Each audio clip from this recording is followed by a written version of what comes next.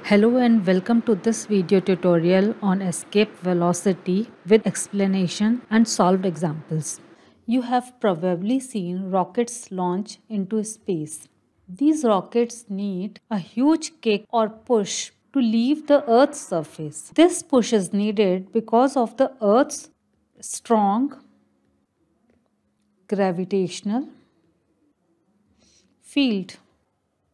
So if this rocket has to leave Earth's surface such that it does not fall back on Earth, then it must have a velocity equal to escape velocity. So before going any further, let us discuss what is escape velocity.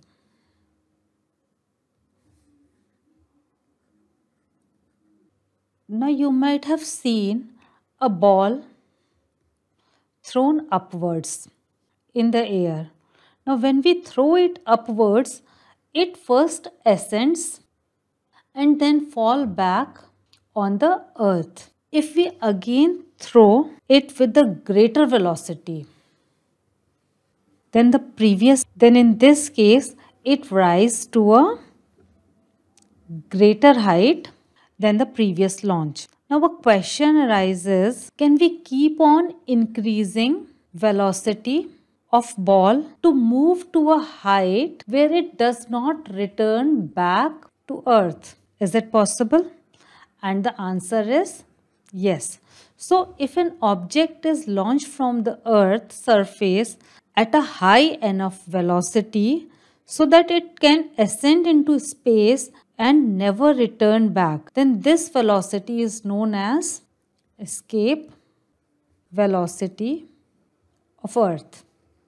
Now that we have defined escape velocity, let us look at its formula. So escape velocity is given by relation VE is equals to under root 2gm divided by r. So this is the formula for escape velocity. We would not be deriving this formula here in this video, but anyway, let us now look at the meanings of all these symbols we have used in this formula. So here VE is the escape velocity, m is mass of planet, r is radius of the planet, and g is gravitational constant. And the value of this gravitational constant is g is equals to 6.674 times 10 to the power minus 11 Newton meter square per kg square.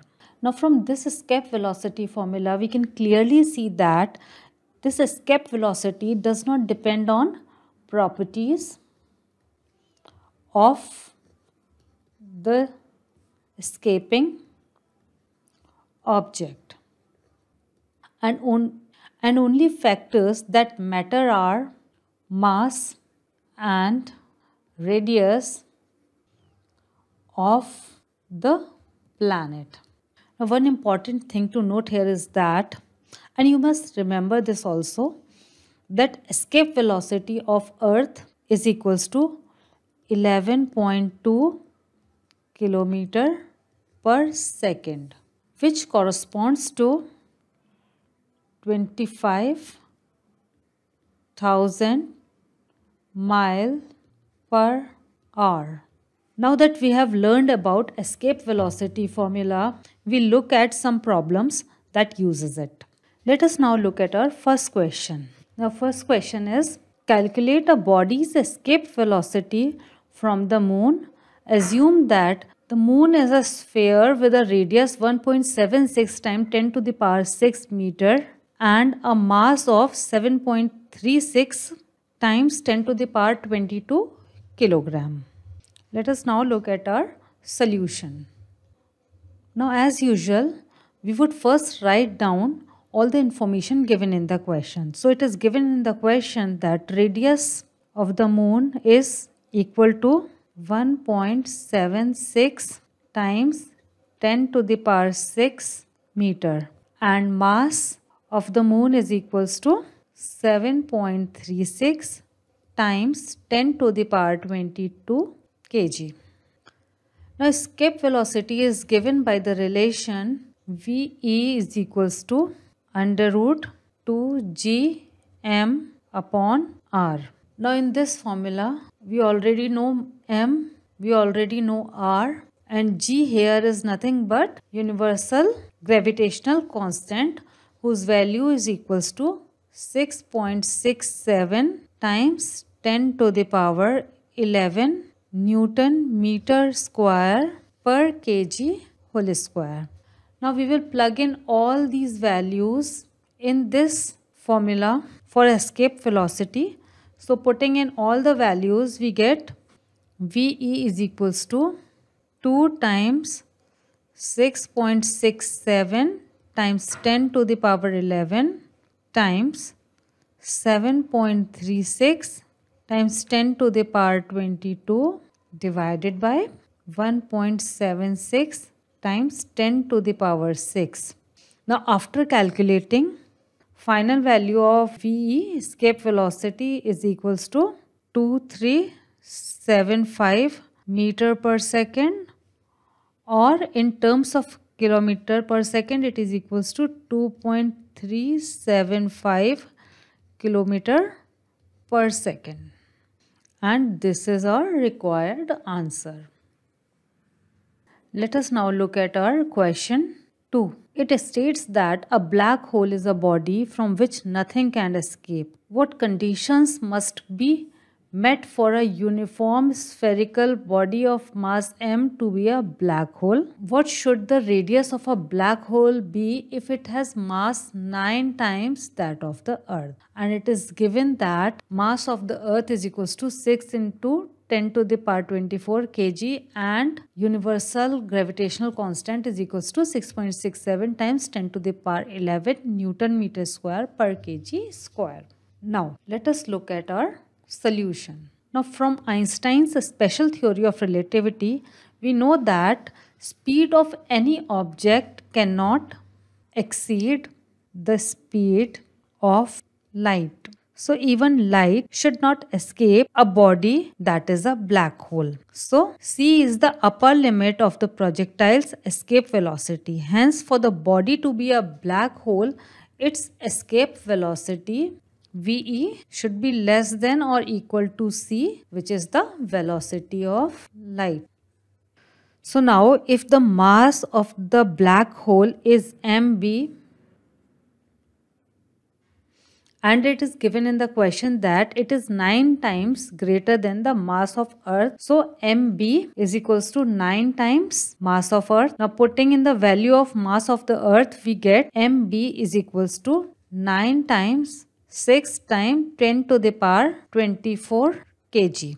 Now we would have to rearrange the escape velocity formula to get the value of r. So we know that VE is equals to root of 2gm by r. Now here in case of black hole, VE is equals to c. So c is equals to root of 2gm upon r.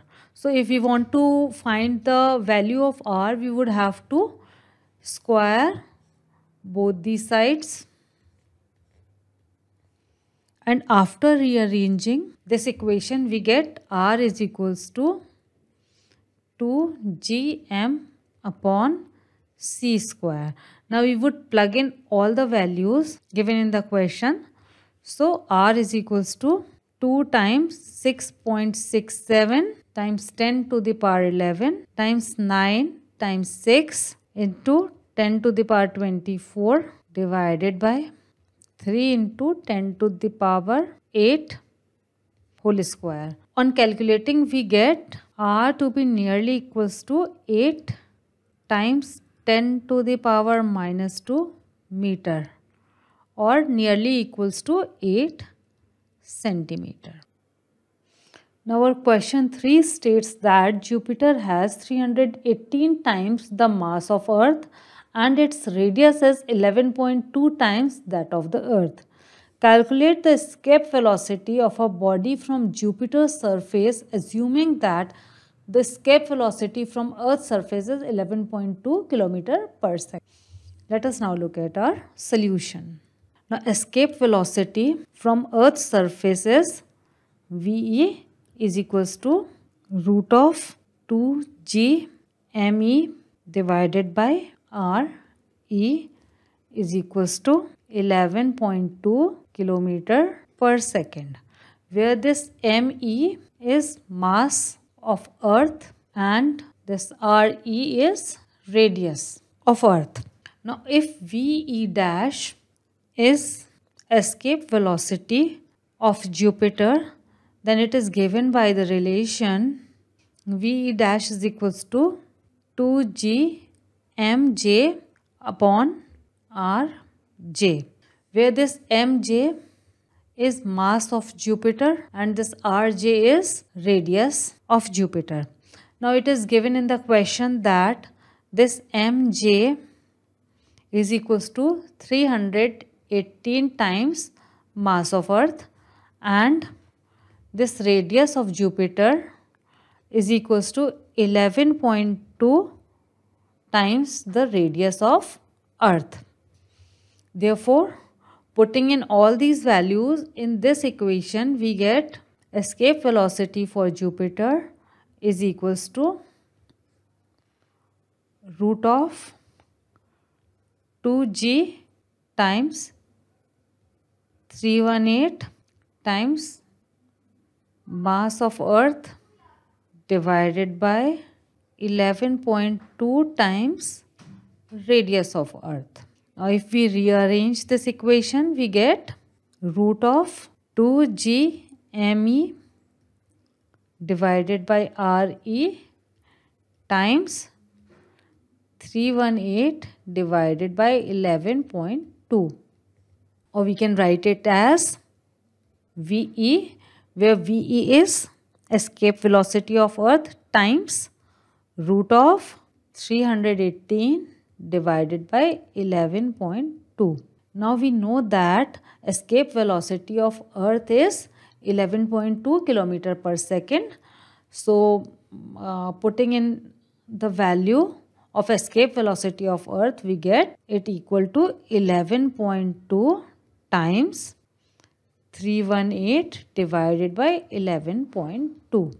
Now calculating this, we get a result equal to 59.7 km per second.